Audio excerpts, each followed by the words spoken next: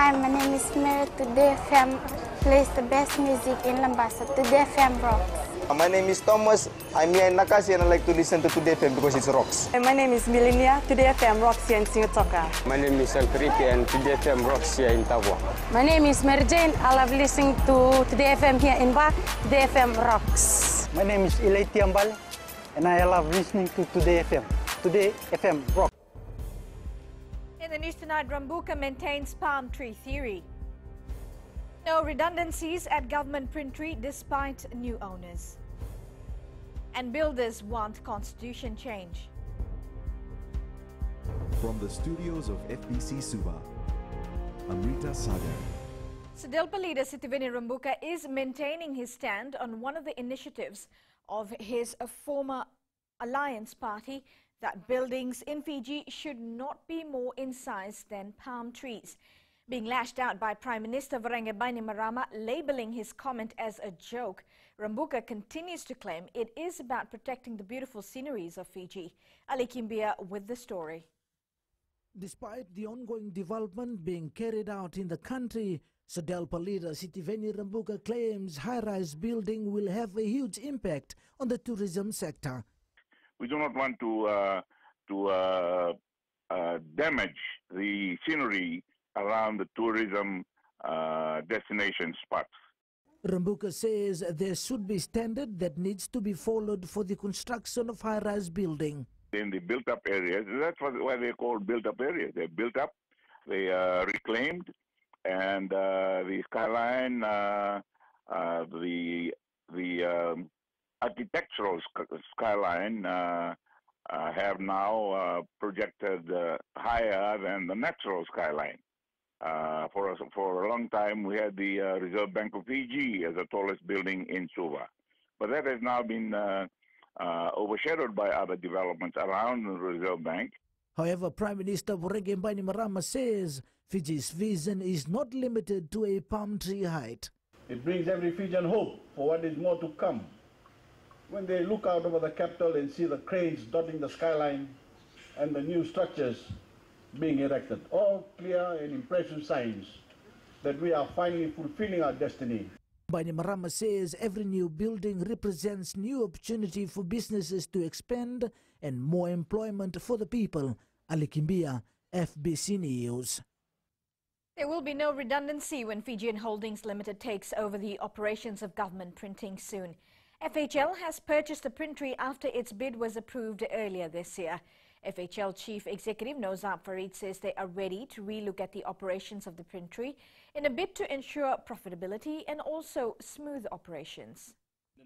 Fijian Holdings says it will retain the current workers at government printery and at the same time maximize its operations to ensure profitability. So the very first thing we have to do is we have to get back the government printer to its normal status. So we want to spend some money, get all the machine repaired, and just to make sure that there is a consistent income. Farid says they will complete all the transactions in the next few weeks, and they have paid 10% of the total value to acquire shares of government printing. We have been told by the Minister for Public Enterprise within the next 3 to 4 weeks. He wants us to complete the transaction. We have gone through all the agreements. We are just waiting for a final sale and purchase agreement to be signed off. Fijian Holdings Limited is expected to work with overseas experts in the printing industry to make government printing a profitable entity. Ali Kimbia, FBC News. The Fiji Building Designers Association at its special general meeting today proposed amendments to its constitution. The changes are being looked at to allow the association to meet the local needs. Kritika Kumar reports. The Brains Trust of the building industry says the modification of the old constitution will enable the association to carry out its responsibilities without hassle. And was modified just to get registration under Industrial Act as an association to quickly counter some unwanted action which would have restricted us from lodging plans. Amongst the changes being proposed, members will now have to follow a thorough process. Very soon, all members will go through a registration process within the association as required by government. Once registered, there will be panel of listing which will be given to all relevant authorities. Guest speaker Warren Yee highlighted some of the measures that can be taken by the association to better their services. This is a highly specialized field. Separate working groups need to be formed for each standard or issue at hand. The proposed changes will be put to members for further deliberations and vote before it is passed and incorporated into the constitution. Kritika Kumar, FBC News. The Fijian Elections Office has confirmed candidate voting numbers on the ballot paper will be released 18 days after the announcement of the writ. FEO earlier this year drew the starting number for the ballot papers, which will be 508. Rachel Nart reports. Fijian Elections Office will conduct a draw in which all candidate names will be listed in an alphabetical order and their numbers will be allocated respectively. Now, in order to ensure the entire process is transparent, free and fair, multi-observers can be present in the country from now. The presence of observers in the country depends on the plan from MOG itself, the Multinational Observer Group. You can have long-term observers and you can have short-term observers.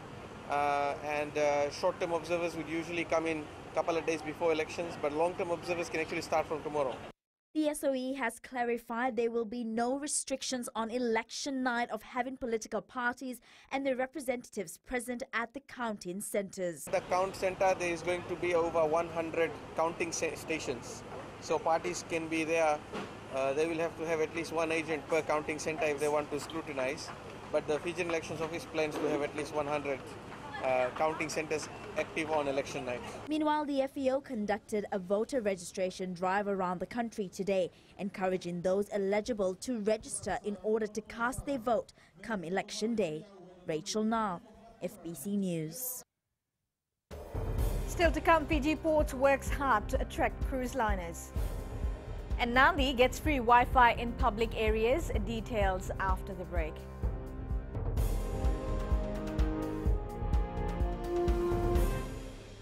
Bula, neva ngomal kay leloma, ngongay nakas on dumakarong ng Bula FM, nambang dua na sere. Hoya ubasit sai sa Lambasa, kaya on talita na warong ng Bula FM, nambang dua na sere. Guya do tumeli, ako na tao no hinga toka, talita kina na warong ng Bula FM, nambang dua na sere.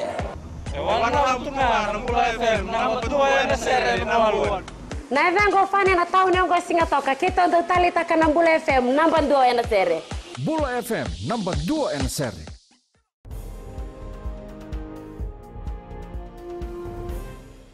Acting Prime Minister and Attorney General Ayaset Kayum today launched a new free Wi-Fi zone in Nadi.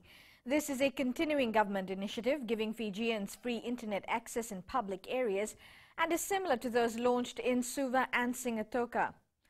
Said Kayum says free hotspot areas were created mainly for people to get access to high-speed internet. The Wi-Fi hotspot areas are a part of government's vision to avail free and fast internet services for all Fijians. The Wi-Fi hotspot, in particular for the young people and also, of course, for those of you who are not so young, is to give an opportunity for ordinary Fijians to come to areas where they have safe spaces to be able to access internet services, and of course, within the 24 hours, to get 1 hour for free. All of this area will be Wi-Fi hotspotted.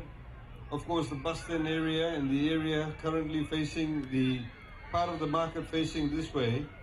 But within 2 weeks' time, the entire market will have access to the Wi-Fi. Fiji Ports Corporation plays a major role in bringing in more cruise liners to the country and needs to keep up the ante in a bid to attract world-class ships. Fiji has recently seen an influx of tourist ships berthing at our ports, and the corporation says it is vital to provide timely service. Kritika Kumar reports. The Fiji Ports Chief Executive says cruise liners' arrivals have doubled recently, and this continues to add challenges for managing port operations. In close coordination with all other agencies like the shipping agent and then the customs, the biosecurity and also the quarantine services and all that, is basically our task is to work very closely with them and then to promote this kind of interagency sort of cooperation. Fiji Ports says cruise ship tourism brings numerous positive input for the Fijian economy. When berthing on arrival at a given time is utmost important. So that's what we always try to achieve, and we have always been able to achieve that. The captain of the ship Majestic Princess, which was docked at the Suva harbour yesterday, says they will bring in more cruise liners in the country. All the more ready also to the passenger that we're going to have a welcome ceremony today, plaque exchange. So it's always nice when you take a new ship to a new port, starting a good long relationship. Meanwhile, to meet the increased passenger demands, Fiji ports will upgrade the current facilities in Suva and work on developing a new port facility soon. Kritika Kumar, FBC News. More than 50 villages in the Western Division are starting to feel the effects of the meteorological drought, consistently receiving emergency water carting with their water sources either being dried up or drying up. In the Yasawas, an estimated 10,000 islanders are currently earmarked for regular water supply, with the Commissioner's Office also looking at other nearby islands. Director for Meteorological Services Ravin Kumar says the drought is expected to last a few more weeks, with the forecast for rain average to less than average over the next 2 months. Meanwhile, Media Liaison Officer in the Commissioner West Office, Irami Lewaravu, says villages in the affected areas are reminded to use water sparingly. About 7 tikinas. That is for Yasawa Island only. And within that 7 tikinas, about 6 to 7 villages in each tikina. That's roughly a figure, the number of villages in Tikina. So out of the 7 tikinas, about 6 to 7 villages in Tikina. And in one village, there are about 200 to 400 people in that range. While the effects of Tropical Storm Florence continues to linger in the mid-Atlantic, the U.S. military has been mobilized to provide critical disaster relief support in the Carolinas. Authorities say troops will be needed to continue that support long after the storm has subsided. Ahead in sports, Fijian Drua bank on team spirit for NRC clash. And all eyes on Anthony Joshua for tomorrow's fight. Details after the break.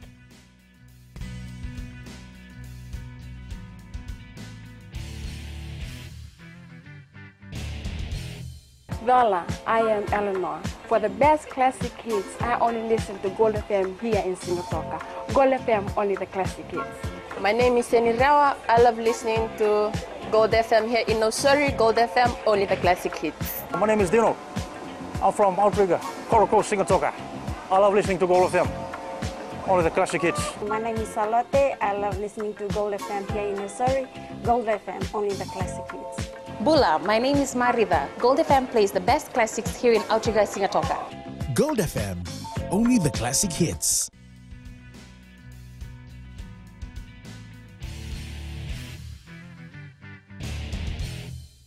Fiji Airways Drua coach Senirusi Seruvakula believes that paying attention to the finer details and the players' understanding of each other will be a key factor for tomorrow's clash.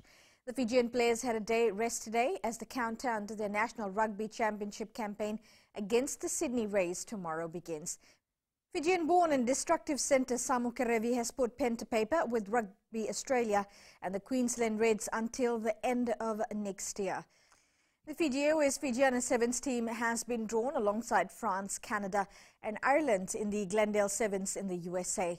This is the opening round of the 2018-2019 World Women's Sevens Series.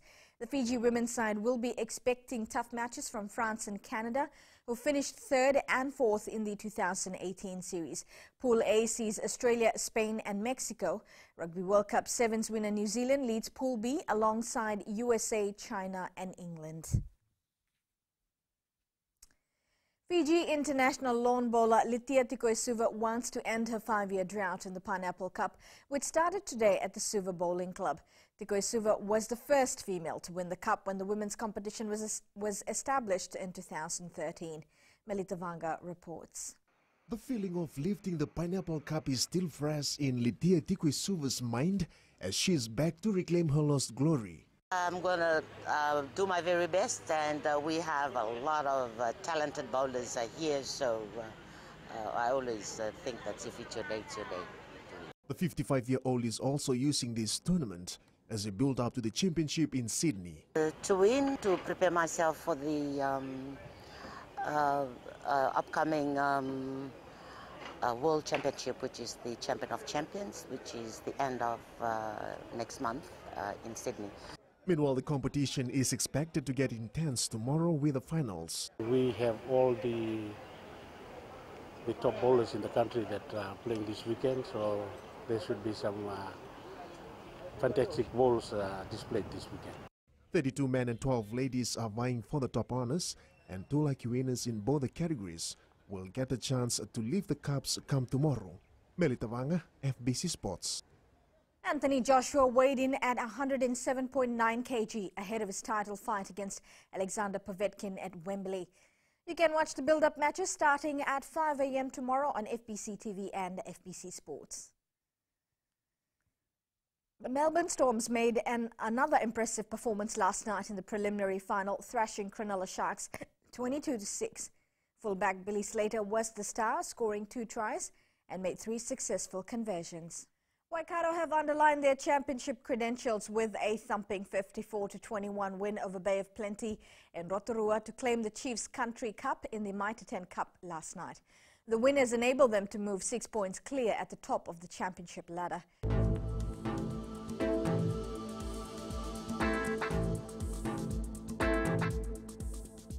A weak trough of low pressure lies slow moving over the eastern parts of the group. The trough is expected to affect the eastern parts of the country till tonight. We'll take a look at the west. It was a mixture, cloudy conditions and fine conditions as well. Now eastwards from Pacific Harbour to Suva, it was a cloudy morning. However, it cleared around midday, making way for some sun in the afternoon. And up north, it was a much hotter Saturday with the sun out. At sea, east to southeast winds 20 to 25 knots. Winds gradually easing from later tomorrow. Now for the tides, high tide will be at 5:10 a.m. with low tide at 11:29 a.m. tomorrow. Sunrise will be at 6:02. Similar conditions for today will prevail until tomorrow, so don't forget your umbrellas. Tomorrow's temperatures, it will be a hot Sunday in most parts of the country. And looking further onto Monday, generally fine. Recapping the main stories, Rambuka maintains palm tree theory. No redundancies at government printery despite new owners. And builders want constitution change. For these stories and others, you can tune in daily to our sister radio station, Gold FM. On to our poll question segment. This week, we're asking, do you think a hotline will reduce the litter problem in the country? You can visit our FBC website to answer. And you can also send us newsworthy pictures and videos on email, fbcnews@fbc.com.fj, or share it with us via our Facebook page, FBC News, or you can also follow and tweet us your news tips at FBC News or simply hashtag FBC News. And that was your FBC News for tonight. Until next time, good night.